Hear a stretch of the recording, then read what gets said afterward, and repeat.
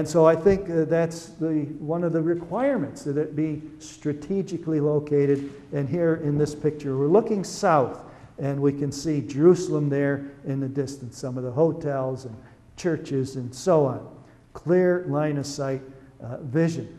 One of the other things that we read about in the account in chapter 7, when that first group went up, we're told that they were struck down as they attacked the gate, and the men of Ai pursued them from the gate as far as the Shevarim. This is the Hebrew word. It's simply transliterated here. Some translations will say the quarries, something like that. We really don't know what the word means. So they were pursued from the gate as far as the Shevarim, and they struck them down on the descent. Now, Ai is up in the hills. Obviously, the first Israelite group that went up there, as they were driven back, they are retreating back down to Gilgal, back down in the Jordan Valley. So they're going down a descent. And as they were retreating and heading back to Gilgal, the men of Ai chased them as far as this Shevarim, some kind of a landmark. And as I say, we don't know exactly what it means, but the root of the Hebrew word means to split or break. And that's why it's been thought perhaps it's a quarry of some sort. Well, here in this valley, the Wadi Gaya, and we'll see this on a map in a moment, we see a natural cliff formation where the rocks are breaking away.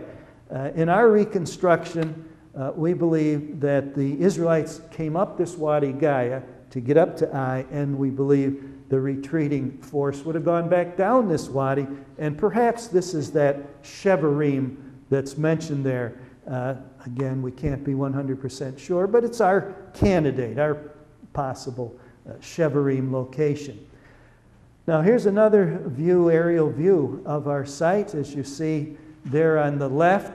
And on the right, we have the Wadi Shaban, and this is between the site of Khirbet el-Maqadir and El Bira, which is off to the right here. Joshua, when he brought the entire army up to attack the city of Ai, he placed an ambush force. And we're told exactly where that ambush force was placed. It was going to be between Ai and Bethel. So we can look for an ambush site then between the two places. And it has to be a place that cannot be seen from either Ai or Bethel, because Bethel gets involved in the battle. We're told that when the Israelites went up there to attack Ai, the men of Bethel came out to help the men of Ai. And so you would have to be hidden from both places. So this is a very deep valley. You can't see into it from our site of Khirbet el-Maqadir, which we believe is Ai, or from from El Bira over here, which we believe to be Bethel. So here's our scripture verse, Joshua 8:9. Joshua sent this ambush force off. They went to the place of ambush and lay in wait between Bethel and Ai to the west of Ai. So here's one of our geographical requirements. You have to have an ambush site between Bethel and Ai. And we're told that when Joshua brought the entire army up to Ai, that they arrived in front of it and they set up camp north of Ai.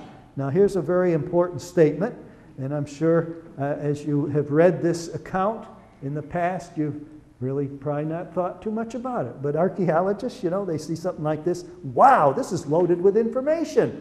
First of all, they set up camp north of Ai. Well, now Joshua was coming up with this huge army, thousands of men, and where would he set up his camp? Well, I would, if I was Joshua or one of his generals, I would want to set my camp up on the highest hill in the area so we could defend our position, so we could see the whole area of the battlefield. And here we have, just north of our site, this very high hill, high ridge actually, not a prominent hill, but a ridge, and called the Wadi or the Jebel Amar, and this is the highest point in the whole area.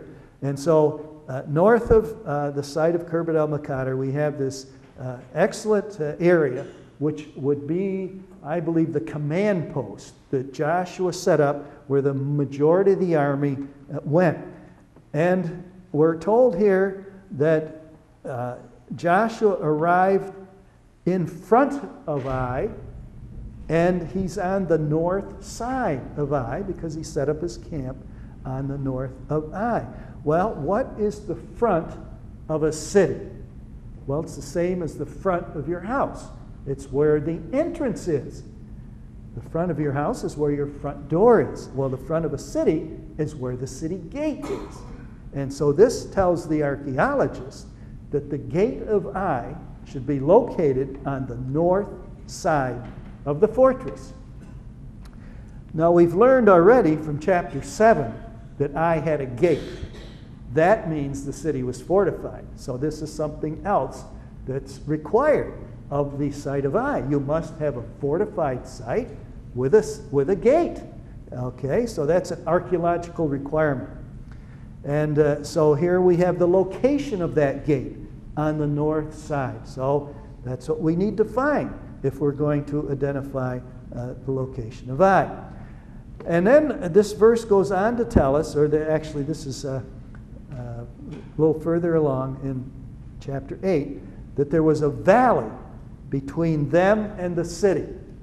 And here we see a shallow valley between that ridge where I believe the army set up their camp and the site of Ai. And then it tells us that night Joshua went into the valley.